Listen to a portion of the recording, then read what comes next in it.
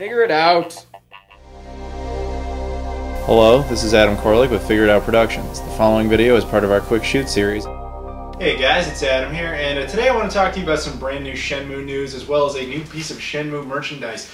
Now, I'm going to talk about the news first, so if you just want to see this merchandise, please skip to this time code and I'll show you the whole thing then and there. We'll talk about it at that point. But otherwise, stick around, we're going to talk about the news. Okay, news. Alright, so the news, of course, that a lot of people, of course, have been messaging me about and everything is that the Shenmue 3 Kickstarter campaign, which was successful to a certain extent, which we'll talk about in a moment, has now basically added what is called the Slacker Backer campaign, which essentially means they're launching another one, sort of, which I'll explain, to basically allow for people to pay through PayPal, which was an option that was missing in the original one. So let's talk more about that. If you're not familiar, Shenmue is, of course, a video game franchise, my favorite of all time. And after 2001, when the second game came out, the series basically died. Okay, it went away for 14 years. And then at E3 2015, it punched its way out of the grave and came back. However, it came back in kind of an unconventional method. The third game was announced, but they said, like, look, we're going to fan fund this because there's really no other way to do this. Contrary to a lot of really bad reporting, Sony is not funding the game. They never were. It was never really an option. But they were cool enough to put up money for advertisements and marketing and publication, just not development. All of the development funds would come from Kickstarter funding. Basically us giving our money to make the game's development happen. However, you don't just pay the money and then it goes away, you don't ever get anything for it. You're essentially also buying the game, or buying a bunch of other little merchandise and items, etc., as well as contributing to the overall project, which was kind of nice conceptually. So they basically had a $2 million goal, which they said would give you the most basic thing that they would be able to call Shenmue 3. And they smashed that in only 9 hours, which was really impressive. However, like all Kickstarters, they had what are called stretch goals. Now, a stretch goal can be anything depending on the Kickstarter, but in this case, it was basically more features in the game to get it closer to what Yu Suzuki really envisions Shenmue 3 to be.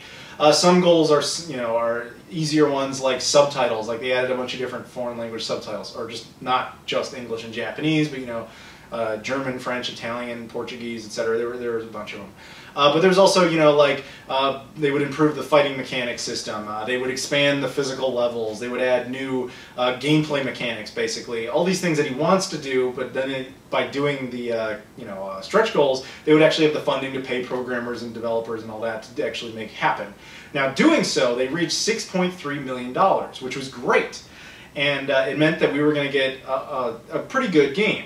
But Yu Suzuki was very clear about the fact that only a few days into the Kickstarter, he was like, honestly, the ideal budget for this game would be $10 million, which did not happen, as I'm sure, obviously, you guys know, since it only reached $6.3 million. Now, one of the big things that was missing from that Kickstarter was the ability to pay through PayPal. Because when you use Kickstarter, at least through that specific Kickstarter, you were limited to just your credit card. Now, a lot of people, and I know this firsthand, wanted to pay with PayPal.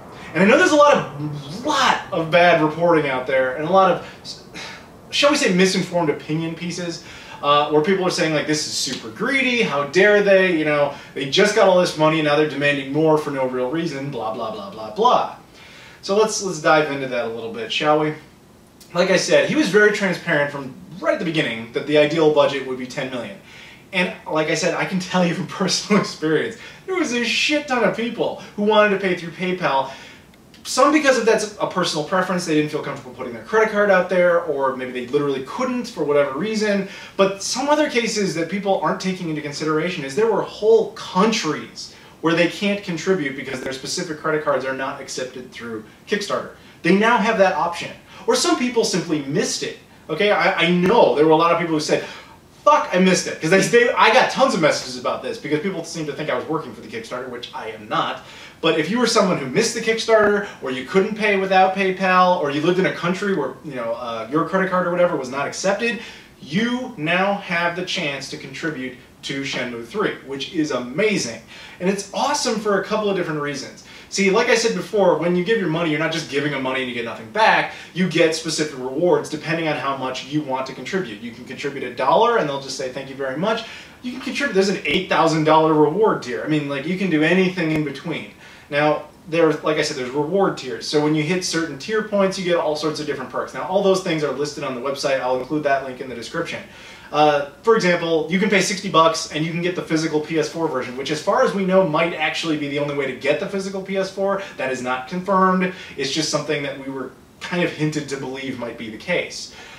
So yeah, you can contribute whatever you want. And basically what I'm saying is you can get all the original tiers if you want to, if you missed out. So that's awesome. But what makes it even more special is that the money you put into this is basically just thrown into the pot with all of the original 6.3 million. So by putting money in, you get us closer and closer and closer to those other stretch goals that we did not reach, and therefore unlock more content in the game, not only to make the game better for you, but to make the game better for me and for everyone else who is going to play it now and forever. Throughout the end of time, the game will be better because you contributed to it.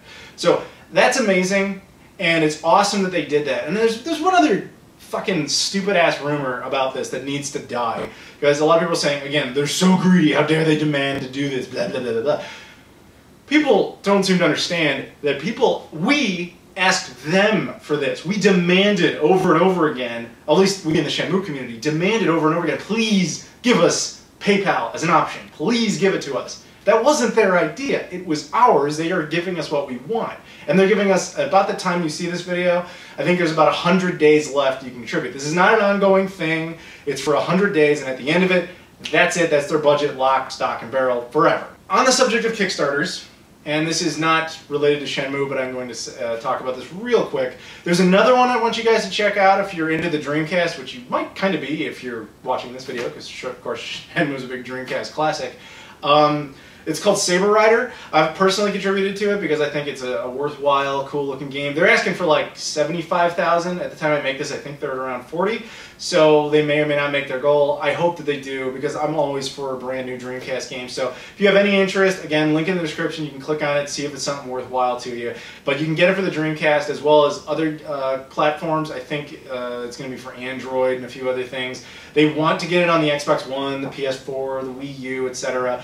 But the Dreamcast version definitely happens if they hit their minimum goal. So I just thought I'd put that out there for any other Dreamcast super fans who don't already know about this project. Or even casual fans who are like, you know what, that game looks worthwhile. I think I'm going to support that. Links in the description. But now, on to this, the new piece of Shenmue merchandise. Let's go ahead and open it up, shall we? So I'll just cut through the side here. This package comes from the UK, from a company called Data Discs. Now, I actually talked about this a while back when I first announced it. Funny thing about this piece of merchandise is it was the last piece of Shenmue merchandise to be both announced and sold before Shenmue 3 was announced, which means it's a relic from another time where when we had nothing to do for 14 years, all we had to look forward to was new merchandise. This is the last one of that era. So let's go ahead and take a look on the inside. Cool box here. If I can get past this part, screw it, we'll just rip it open here. Wow, they packaged it really well, which is what you want. You don't want it to not be packaged well. Ah, here we go. Now the first one up, this is not Shenmue related, it's just something really, really cool. This is a vinyl record. That's what they are. Forgive me, I'm not super into music, I'm not super into sound. I know they're sometimes referred to as LPs, vinyl records. I know some other people said they were referred to as something else, but yes, here we go. This is the first one up. This is just a cool thing I wanted to pick up as part of the deal. A Streets of Rage original soundtrack to the classic Sega game. But, of course, the other ones are Shenmue. Now, they look like this. Okay, there's the front, again, front. Now, it looks like I bought 3 copies of the same one. I did not. This is a legitimate criticism I have, and I think a lot of other people do too, was this is actually 3 different versions. One of them is the limited edition, and the other 2 are regular edition, but like the actual record itself looks different. However, from what I understand, they really didn't denote that anywhere on the packaging. And that's weak sauce, to be honest with you. I really wish they had done that, because a lot of collectors, of course, want to keep them sealed. I don't even own a record player, so I don't have much motivation to open them. I'm a collector too. But for the sake of you guys, I'm going to open it up. I'm going to take a hit for the team. I'm going to show you guys how cool these things actually look. It also includes this little pouch thing, which has some cards in it for Streets of Rage, which is pretty cool. So that's really, really cool that they included those. But let's go ahead and take a look at these records, the Shenmue ones. Now again, I have no idea which is which yet, so we're going to find that out. Opening up the first one here. This is, and I know I probably should have worn like gloves or something so that I don't, ruin the record as much. But let's see here. It doesn't come out this way. Can you tell I don't handle vinyl very often? This one is, let's see here. I'll do it this way. This one is blue. It's just straight up blue. Okay? There you go. Blue. Let me put that back in real quick here. It's been so long since I thought about these. They just kind of showed up, so I kind of forgot, what all the details are with them. I do know that, see here, again, I'm not really into sound and stuff, but I do know that they did this properly from everybody who said this. Like, they didn't just go and take an MP3 and, like, shove it onto wax, basically. They went into the original Sega Master, like, audio, and they did it the way you should do it. I know that's a bad description, but it's from a guy who doesn't really know anything about how you do that in the first place. This is the limited edition one. You can tell because it comes with this little poster inside of basically the front artwork here. And then when we get it, it comes out this way. This one is black, or I assume maybe this is the limited edition because it has that. Maybe it's not, I don't know. But yeah, it's black. There you go. And I'll put that back inside here real quick, and maybe the last one is the limited edition? I don't know, we'll find out. So that's supposed to obviously be like the classic look to it. Let me see real quick if this one had a poster and I just missed it. Yes, it does. This one has a poster as well. My mistake. So by process of elimination, I guess this would have to be the limited edition one. And I honestly don't even remember what the limited edition one came with. I think it was just supposed to like look different a little bit. Here we go. It has same poster. And then it has the record. Yeah, and the record is, it just has like this weird look to it like that, which is pretty cool. Yeah. So there you go. You have one black one, one blue one, and one like mixed blue weird one. So yeah, there you go, guys. I thought that was pretty neat. I hope you guys thought it was neat. But yeah, I guess I could show you if you want. I'll just open up the Streets of Rage one here real quick. I'm not really sure why the Streets of Rage one came with like cards, but the Shenmue one didn't. I would have told them, make some Shenmue stuff. I mean, come on, man. Shenmue, Shenmue fans, like, we're really into physical merch. We'd totally back that. But inside, it has this really cool Streets of Rage art. It has a couple of them, actually. That's really cool. And the actual record here. I only got one of these. They had 3 different styles, but I just wanted one because I'm not a Streets of Rage super fan. That is cool. That is fucking badass looking. Look at that. That's awesome. It makes me just kind of pissed I don't own a record player.